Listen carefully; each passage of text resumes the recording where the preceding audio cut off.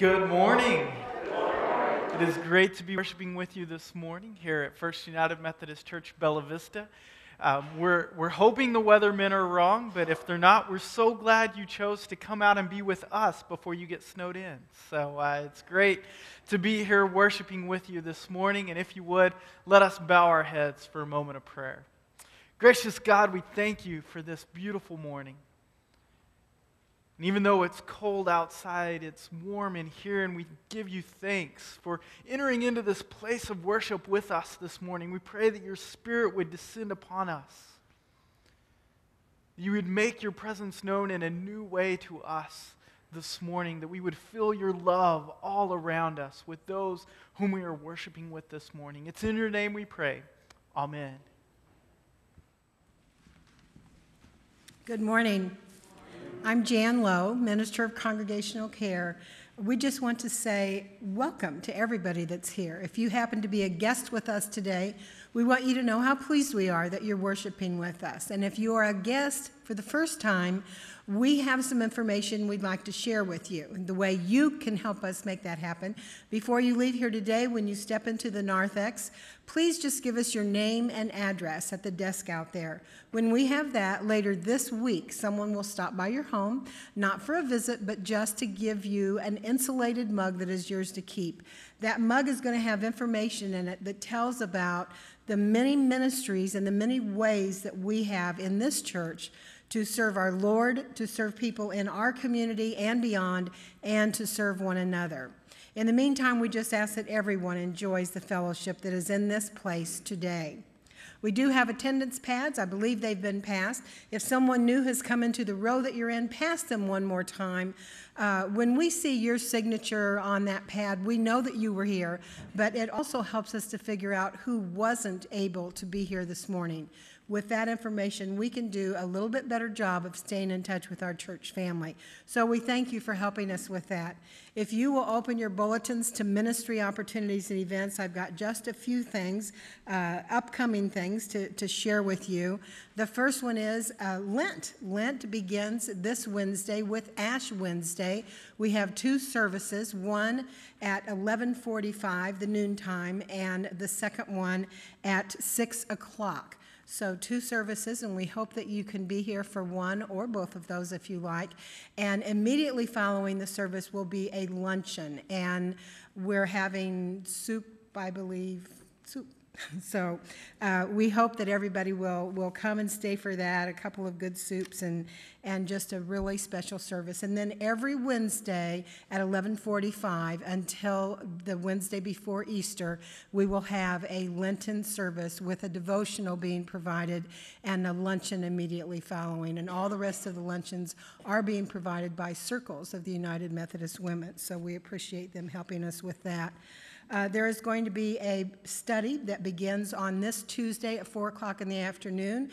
Reverend Albert Fisher will be leading that study, and it is entitled Living the Lord's Prayer. So if you have the time, if that sounds like something you'd be interested in, please sign up to attend Albert's class. Albert also does a monthly meeting with those single men in the church who have lost a loved one, and that is going to be this Tuesday also at 11:30 a.m. So we hope that you men that are already attending that or any man in the church who has lost a loved one, please be welcome to come and participate in that. With that, let's just have a very special service this morning. God bless and thank you.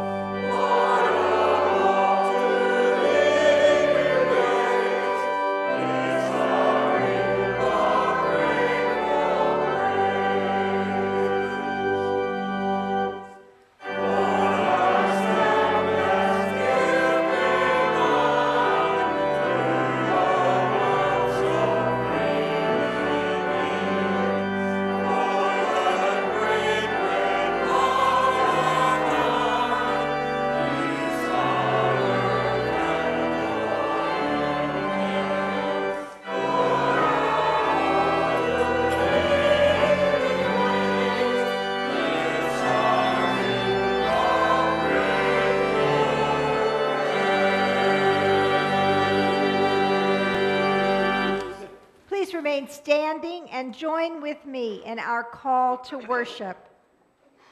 Who shall separate us from the love of Christ? Shall tribulation or distress or persecution or famine or nakedness or peril or sword? No. In all things, we are more than conquerors through the one who loved us. We are sure that neither death nor life, nor angels, nor principalities, nor things present, nor things to come, nor powers, nor height, nor depth, nor anything else in all creation will be able to separate us from the love of God in Christ Jesus our Lord. Thanks be to God. Amen. It's my turn. God is good. And all the time. Will you be sure to share the warmth and the love that is in this place with those who are around you as you greet one another in love? Good morning. Hi. Good morning.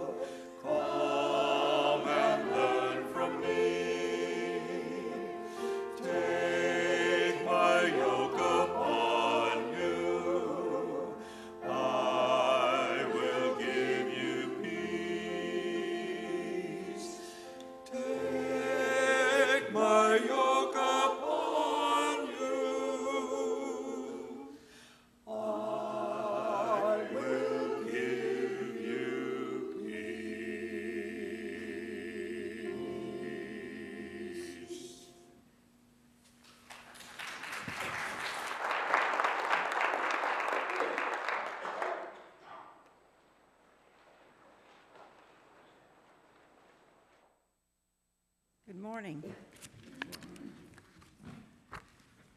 Our scripture reading this morning is from Zephaniah 3:17.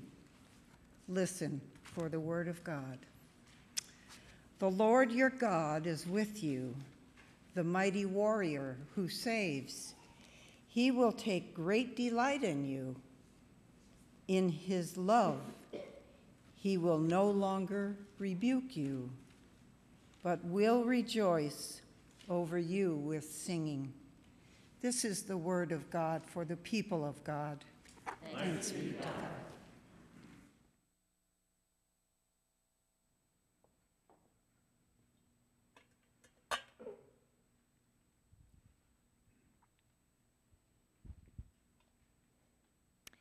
As the ushers come forward, may we search our hearts in love to give back to the God who first loved us, and to know that every dollar given is an act of worship to our Lord.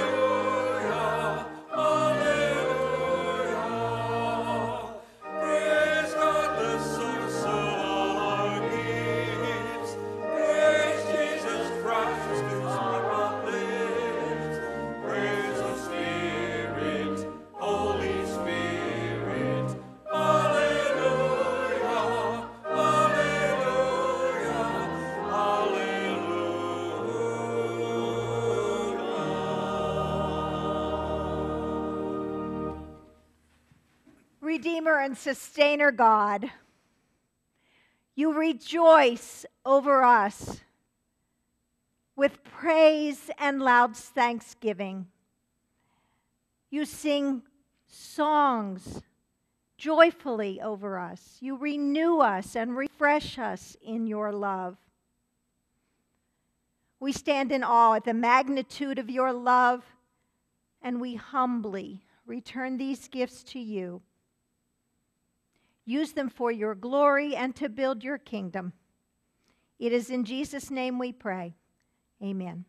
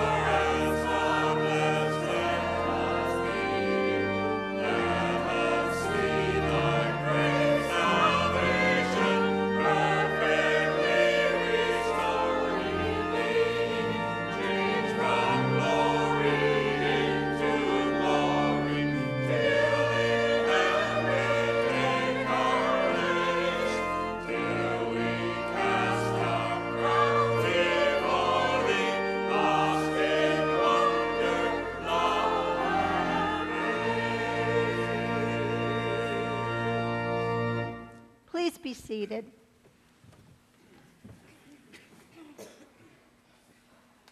We come now to the time in our worship where we share the joys and the concerns of our church family and lift them up to our God.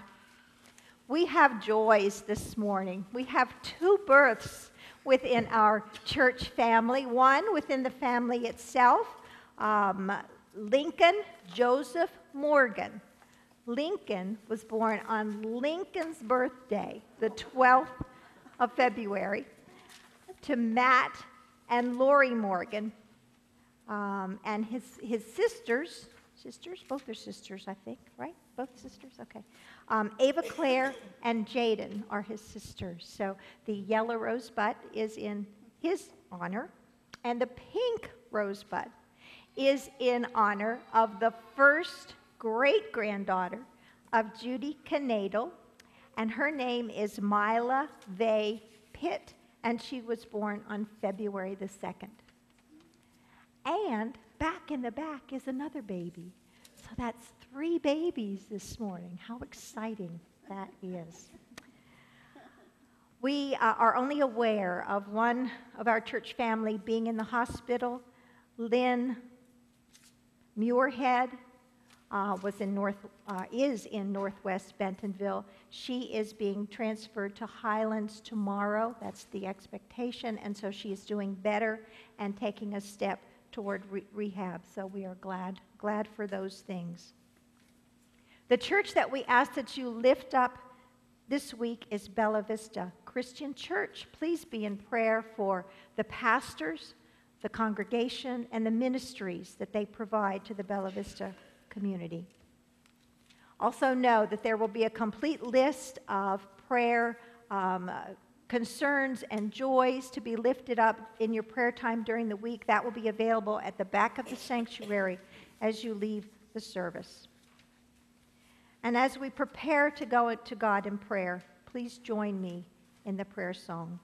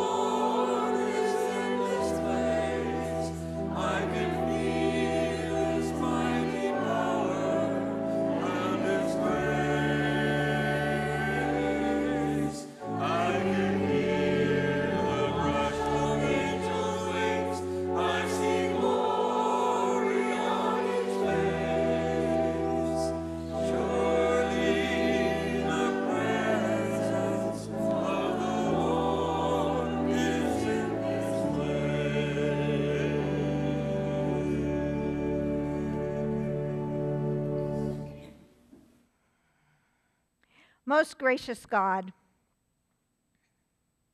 God of everlasting love that knows no bounds, we are so thankful that you have created us in your image, created us in your love, that you call us back to you in that love, that you cover us and sustain us in that love, that you call us beloved, that you, God, are love itself. We lift up our prayers of joys and concerns this morning, joys of births, brand new life. Oh, Lord, such hope and promise and expectation. Thank you. We lift up the concerns of those who are in rehab and hospitalized and ask that you provide healing in the days ahead, healing to their body and healing to their spirit. Lord, forgive us when we fail to love our neighbors as you would have us do, when we fail to care for those who grieve, for those who are ill, for those who are injured, for those who are hospitalized, for the hungry, for the lonely, the lost, and the least. Forgive us when we fail to rejoice with those who rejoice. Lord, we know that you made us in your image, and when we love, we are of you. Draw us toward yourself and toward each other in the knowledge of this. Lord, this morning we lift up Pastor Zach. Send your Holy Spirit to rest upon him, that his message may be filled with the craziness of your love, that it may inspire us anew and afresh with the knowledge of who you are and who you call us to be. Lord, we lift these prayers and all the unspoken prayers on our hearts up to you this day as we join in the prayer that Jesus taught us. Our Father, who art in heaven, hallowed be thy name. Thy kingdom come, thy will be done on earth as it is in heaven. Give us this day our daily bread, and forgive us our trespasses, as we forgive those who trespass against us. Lead us not into temptation, but deliver us from evil. For thine is the kingdom and the power and the glory forever.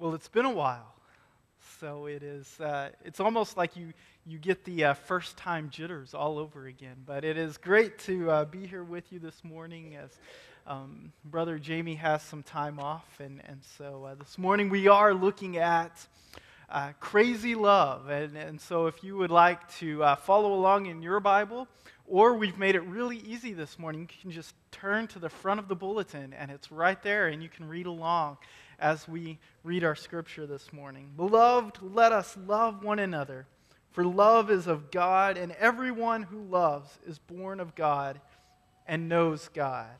This is the word of God for the people of God. Thanks be to God. Well, last week we sort of officially ended our sermon series on relationship realities, but today we're sort of carrying that theme over and discussing this crazy love aspect. And so I guess, in some ways maybe this is the unofficial relationship reality as we look at it this morning. But love has a way to bring out our crazy side, right? We do crazy things. There's a thin line between crazy and not so smart, right? When we think about love. And we have this example, as we just read from our scripture this morning, from God, because love is of God. And we know that no greater love is this, that a man would lay himself down for us. And so we have this example from Jesus from the very start of this crazy, irrational love, that he would go to the cross for us and he would die for us. When we truly think about it, that is crazy, right? Crazy. Now, before we really get into things, I want you to know that I am not a love expert like the trolls on Frozen. I've heard that movie 1,000 times now with our sons in the back seat of the van. The trolls are the love experts. I'm not a love expert. It doesn't come easy to me. Relationships I'm not that great at. And just to kind of set things straight, I'll tell you how much of not a love expert I am. On our first date, Carrie and I called her and told her, I'm running a little bit late. Is that okay? She said yes. And I ended up showing up about an hour and a half late that night. But when I rang the doorbell as I was standing there, she just couldn't resist. So we went ahead and went out anyway. And we got to the restaurant, and she ordered, we went to what is one of our favorite restaurants in Russellville, Stobie's. And so if you've ever been to Stobie's, they have really good cheese dip too. And so we ordered cheese dip for an appetizer, and the waitress came back and she said, all right, what would you like to have? And being the gentleman, I let Carrie order first. And then when the waitress looked at me, I said, oh, no, thanks, I'm not eating. I had already eaten dinner. So strike two, right? She was not happy with me that I did not eat on our first date, and she felt like I was watching her eat. I don't know why she stuck around. The first gift I ever gave to Carrie, I wrapped in a trash bag. But it was the first sentimental gift I'd ever given, so in a way, I thought that was good enough, right? So we do crazy things. We stay around for people that we love because we're crazy, right? I don't know why she said yes and hung around, and she is truly a saint, and that's another sermon for another day. But love makes us do crazy things. And there's one thing that in my life I swore up and down I would never, ever, ever, ever, ever do. And for Carrie's 30th birthday, she wanted to do this. So being crazy and in love and not wanting her to hold it over my head for the next 30 years, I agreed to do it. And so you were invited to see the crazy thing that I did for love.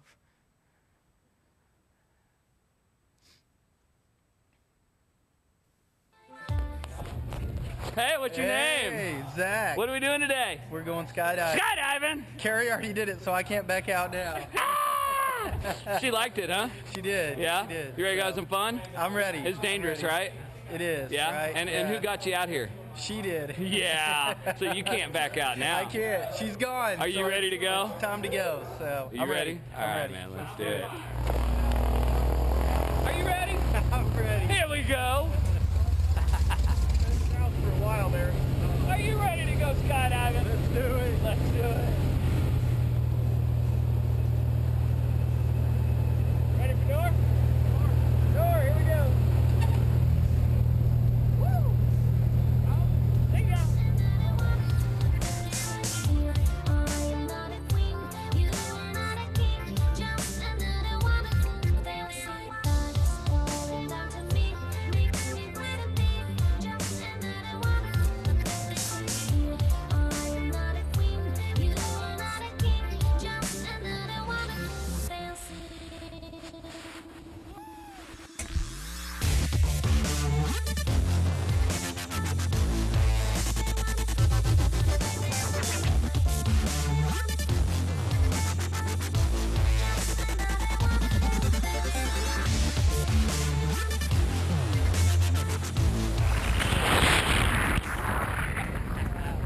So what's your favorite part now?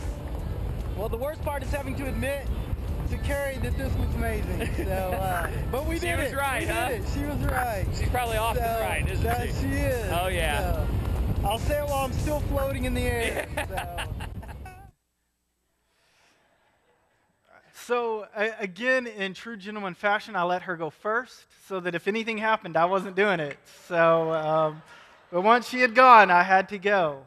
So we do crazy things for love. And you may, when the video was going, when we got to the ground and she asked how it was, she said, so obviously you had to tell him you were ready to go, because that's one of the things they said. You have to say, yes, I want to do this. And you heard me say, yeah, let's do it. And I said, no, he didn't even ask me. That's how nervous I was. I don't even remember telling him that I was ready to go. But it was great. And now I have to admit that I would do it again in a heartbeat if we had the chance. So she was right. And here I am admitting that to everyone. So whether it's a spouse or a friend or a family member, no matter who it is, if we love them, we do crazy things for them. And there's an Old Testament story about two friends, one of which is willing to hold the other one accountable when he has done just something totally dumb and irrational and is not thinking straight. And his friend calls him out. He holds him accountable because he has this crazy love for him, because the person who he's calling out is King David. And he has the ability to say, off with his head or whatever, but he loves David so much he is willing to hold him accountable. And just to kind of bring us up to speed on this story, maybe you remember the story of David and Bathsheba.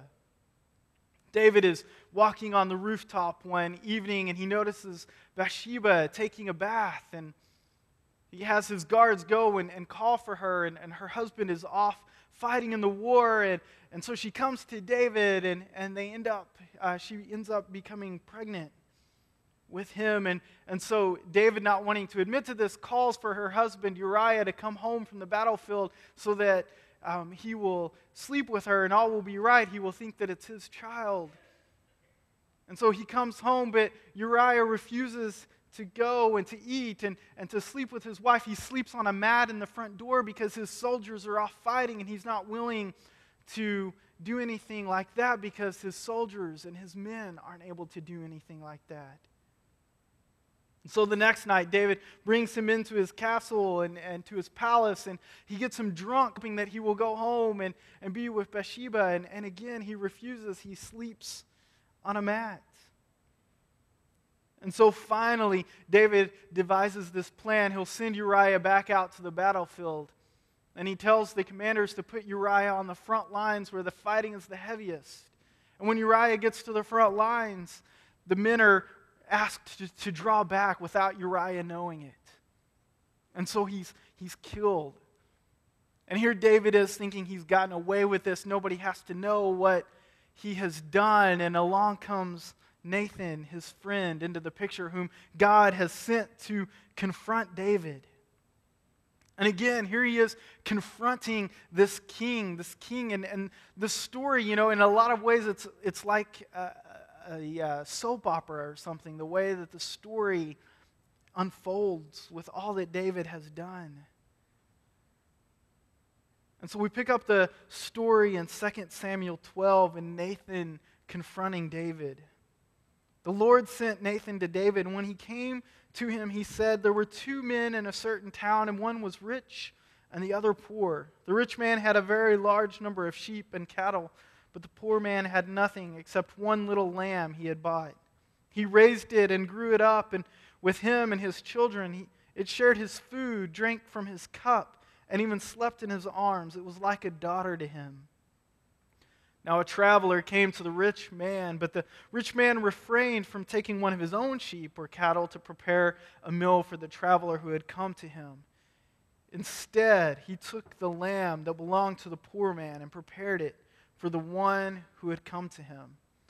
David burned with anger against the man and said to Nathan, "As surely as the Lord lives, this man who did this must die. He must pay for the lamb 4 times over because he did such a thing and had no pity." So here Nathan is confronting David because he is a friend, because he loves him, and he wants to help hold him accountable. But I'm not quite sure I would necessarily want to go about it this way, right? He tells this story to David and makes David really mad. And so here David is angry, and then we read in verse 7, and then Nathan said to David, "You are that man." Right? He builds up this anger in him, and then he calls him out and he says, "It's you. You're the one who did this." Again, I'm not sure I would want the king to be extremely mad and upset when I finally called him out on, "It's you. You're the one who did it." But Nathan has this crazy, irrational love for David and being willing to do what God has asked him to do, what God is calling him to do. He confronts him. He holds him accountable. And so this morning we have to ask ourselves, is there someone in our life, a friend, a spouse, a loved one, who is who is loving us so much with this crazy kind of love that they are asking us or telling us, holding us accountable for some deed or some action or something that we have done, and we're not listening, or maybe we are. Maybe it's time that we should listen. Or maybe there's someone in your life that you love so much that you need to hold them accountable. You need to approach them and tell them that what they have done is wrong, but you're scared and you don't know how to do it. We find ourselves in those roles sometimes when we love someone. We're asked to call them out. We're asked to hold them accountable. There's another example of this crazy love, and we hear it from Paul. Paul believed in this crazy love once he is converted and is changed. He's out planting churches. He's out sharing the love of Christ with others. He's writing letters. And then in Philippians we find that Paul has been arrested once again, and since he cannot visit these people that he loves so dearly as he is planting this church, as he is sharing the love of God, that he's writing them a letter once again.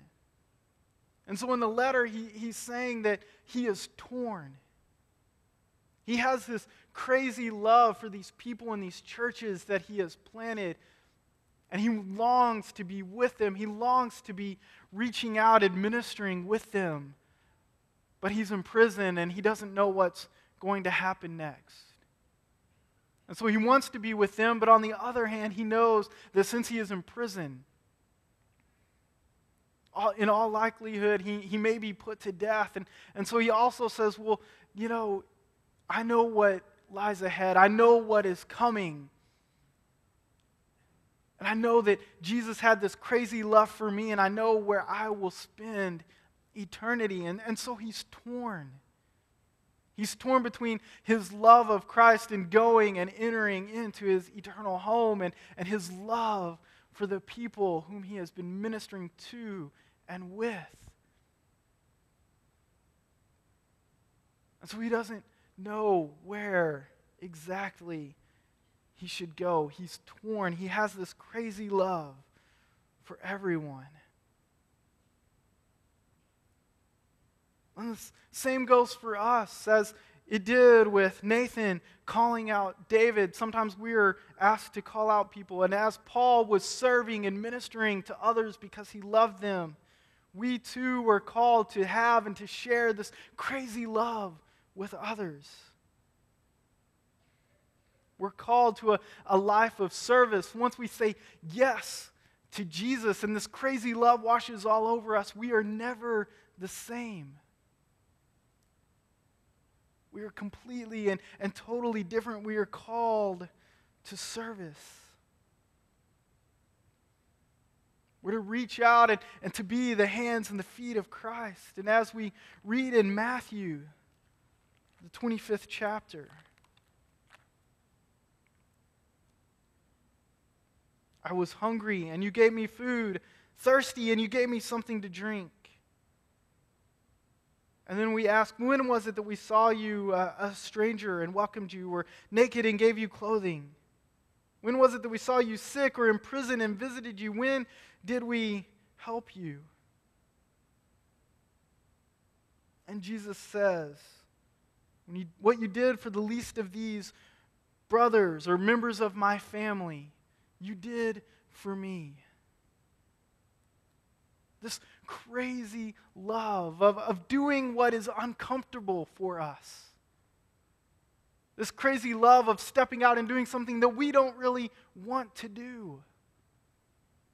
But because of the love that God had for us, we now have that love for others and should share with others. We are called to this life of crazy love. Isn't it funny how once this crazy love washes over us, whether it be for a spouse or friend or family member, or just serving others as Christ would serve us, this love has the ability to bring out the best in us. Things that we swore we would never do in our life. Things that slowed us down before. Things that we thought were never possible are made possible because of this love. Because Jesus loved us, we now are called to love others. Let us pray. Gracious God, we thank you for the crazy love that you had for us. That your Son was willing to go to the cross and die for us. And even though that at times may seem irrational or just extremely crazy, we give you thanks. We pray this morning as your love is washing down all around us that we would share that love with others. That we would be willing to go out and go to the areas that you were calling us to go. When we're uncomfortable, when we don't want to, when we don't know how. But that we would clothe ourselves with your righteousness and your love. And that we would go out and we would make a difference for you. It's in your name we pray. Amen. This morning, if you have never experienced the crazy love of Christ, I would invite you to do so, and would invite you to come forward during the singing of our final hymn this morning to say yes to Jesus. Or maybe you would just like to join with this church, this congregation, say yes to becoming a member, to join together in all the craziness and the love that we experience and share together. And I would invite you to come forward again during this final hymn. Or maybe you would just like to spend some time this morning embracing and feeling the love that Christ has for you in prayer. And you're invited to come to the altar and pray. You're invited to pray with Brenda or myself. Or you may just stay in your seat and pray this morning. This time is between you and God as we join together in our hymn of invitation. I Need Thee Every Hour, hymn number 397. Let us stand and join together.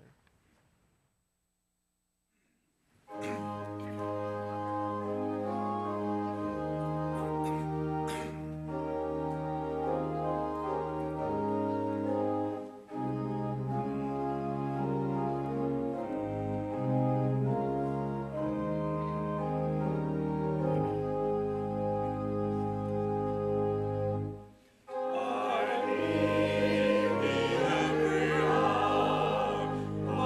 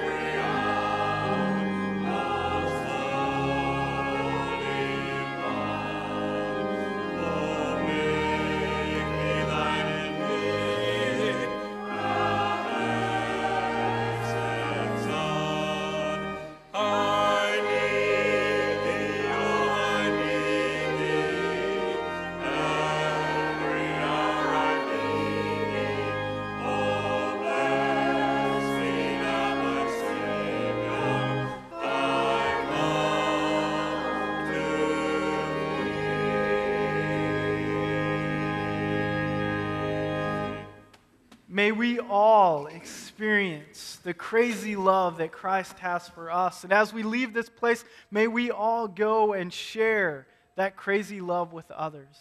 Because we are not simply called just to come to church, but what are you and I called to be? Be the church. Go in peace.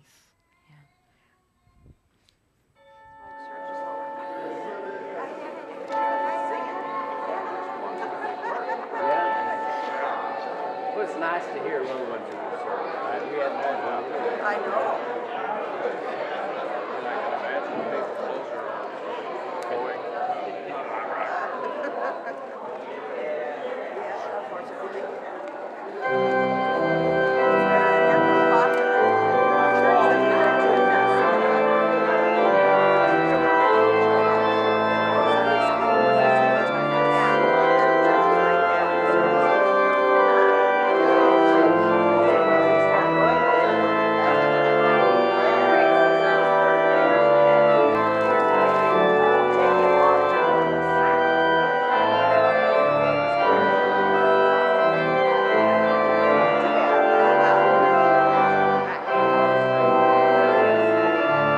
Then there are churches that don't even have any children.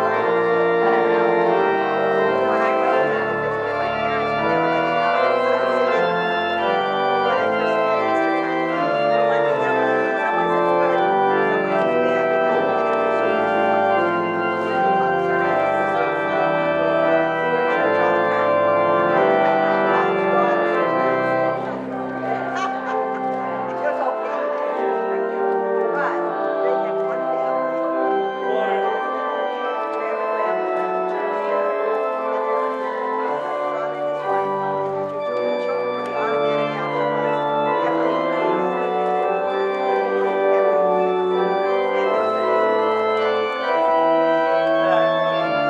Another church that I belong to, my mother was there one time. There was one family, just one van with a baby, and I'd always put out take him to the nursery. There's another little girl about the same age, say now they're 10 months old, maybe even a year. She would be from the crib. Not ever. And she got older. Of course, my son's climbing a grade. But that family had like 6 kids. And when Sunday my mother was there, they were sitting in a row. Mother, father, all the kids, the mother, were behind her.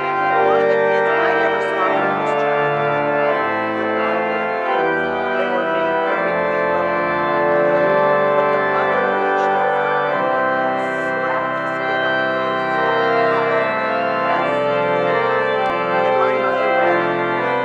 my mother wept. She said, if I had done that to one of my kids, he would have screamed bloody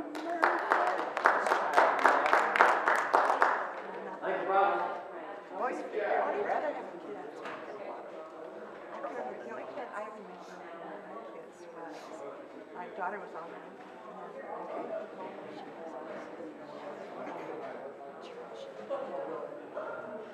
she was in probably the third grade. Michael's 4 years younger. And we were sitting in the choir. The choir sat on the side of the congregation, and so